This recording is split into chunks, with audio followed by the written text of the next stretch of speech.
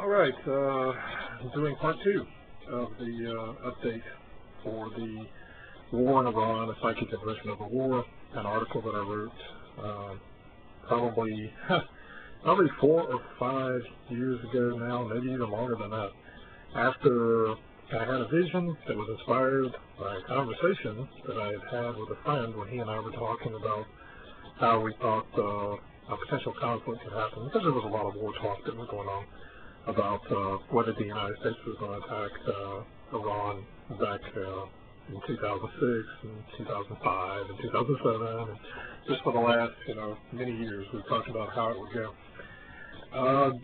Being a bit of a mystic and psychic and a guy who gets visions and strong feelings and all those various different things that happens when you go through the whole psychic school, I actually had experienced a couple of visionary experiences that seemed to relate to how a conflict would begin. I wrote that up in an article that I called War in Iran, a Psychic Impression of the War, and then had to listen to probably about 1 million different people who explained to me why there was never a chance that there was going to be a war with Iran.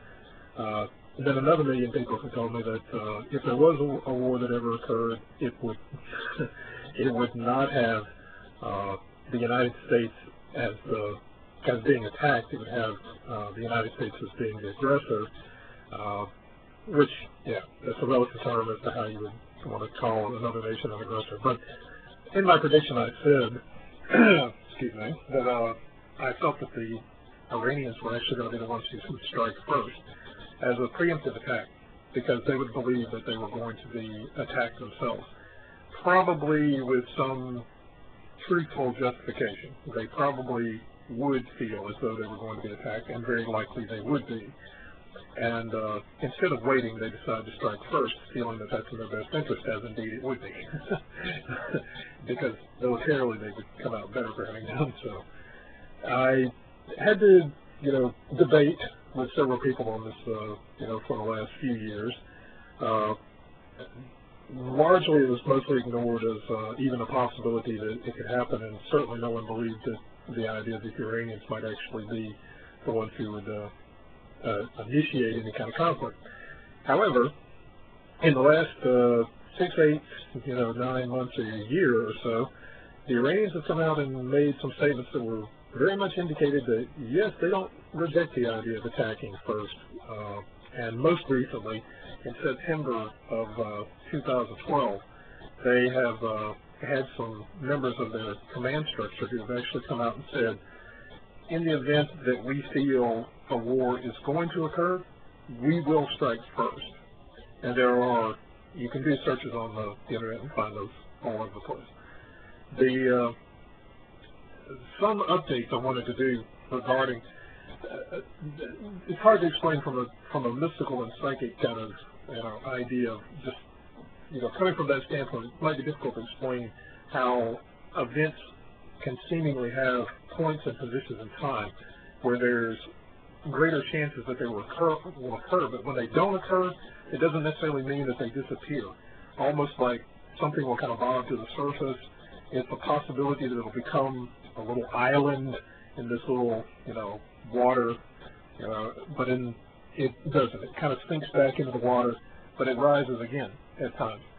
During this initial time, I think that there was a good chance that a war would have started several years ago. But for whatever reason, circumstances just weren't right, and it kind of sank back down and became a not necessarily an emergent event. But that doesn't mean that it disappeared entirely. So my prediction is being updated. I'm updating it now to explain some of the subtleties of how I think that things have changed.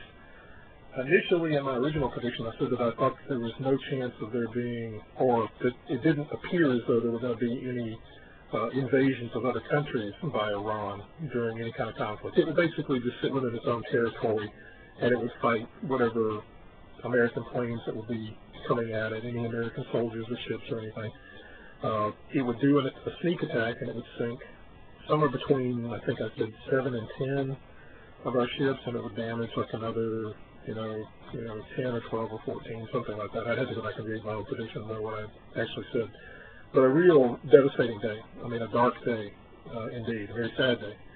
And I would encourage anybody who might have, the 10 or 15 people who actually look at my video here, if you have relatives who are in the Navy, particularly serving in the Persian Gulf, I always, for the last year or 2 years, I've tried to encourage naval people to be extremely vigilant when it comes to their service in the Persian Gulf, and not to drop your guard. If there are any kind of survival vest, swimming gear, oxygen tanks, firefighting equipment, anything that your job might actually entail you to actually look toward the safeguarding of your vessel, I encourage and have encouraged that at every opportunity that I've been given, that just be vigilant, just expect that at some point you're going to be attacked. Now, maybe that's something they do on a regular basis, and maybe this is nothing that I have to remind them about in doing their duty. But nevertheless, I get the feeling occasionally that there may be a laxitude or a certain malaise, perhaps, that seems to, when I try to examine the situation psychically, I get the idea that there might be some degree of occasional inefficiency that's there, and that there's kind of a mindset change might actually help to save some lives, might save a few ships, might save a few people who end up in the water if there was ever an attack by the Iranians. So I encourage you, if you have any kind of relatives in the military, I don't think it's alarmist at this point in time to actually say, look, there could be a conflict coming. Try to make sure that you do everything you have to with the idea of saving as many people as you can. A strong feeling has come up about the invasion of other nations. The idea that Afghanistan could be invaded is now actually a possibility. It's a very low possibility, but it is now becoming a significant enough possibility psychically that if there was a war between Iran and the United States, an invasion of at least the western part of Afghanistan now becomes possible, maybe with 1 million or 2 million men, something like that, from Iran. Another nation, though, that seems as though it absolutely, a very strong idea that it could be invaded is the nation of Azerbaijan. And it took me the longest time to figure that wasn't the way that I heard the description of it. The description I heard was the nation to the north and west of Iran. And I had to look at a map to find the nation of Azerbaijan. And when I saw it, I was like, why there? And I got another flood of information that kind of came through that said that it would be part of an agreement that's been reached between Iran and another nation, to where they would actually attempt to make a disruption there as kind of part of the great game, I guess, as some of the espionage writers have said. But it's important for them to actually try to impact oil as much as they can. So when I started looking at the nation of Azerbaijan, I found out that it actually has a number of oil pipelines and things that run through the nation, and it's a very important nexus point for the transport of oil out of the Caspian Sea.